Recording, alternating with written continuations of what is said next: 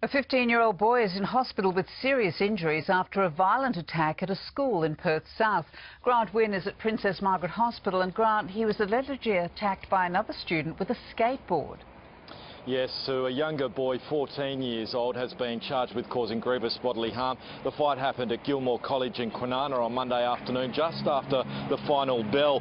Teachers had intervened in a scuffle and were ushering the 15-year-old boy away when another student grabbed a skateboard and smacked him in the face twice. The impact fractured the boy's eye socket and shattered other bones in his face. Detectives today charged the 14-year-old boy. The Education Department says the alleged perpetrator has been suspended. Rick? A 15-year-old boy is in hospital with serious injuries after a violent attack at a school in Perth South.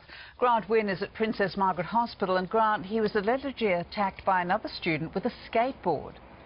Yes, Sue, a younger boy, 14 years old, has been charged with causing grievous bodily harm. The fight happened at Gilmore College in Kwinana on Monday afternoon, just after the final bell. Teachers had intervened in a scuffle and were ushering the 15-year-old boy away when another student grabbed a skateboard and smacked him in the face twice. The impact fractured the boy's eye socket and shattered other bones in his face.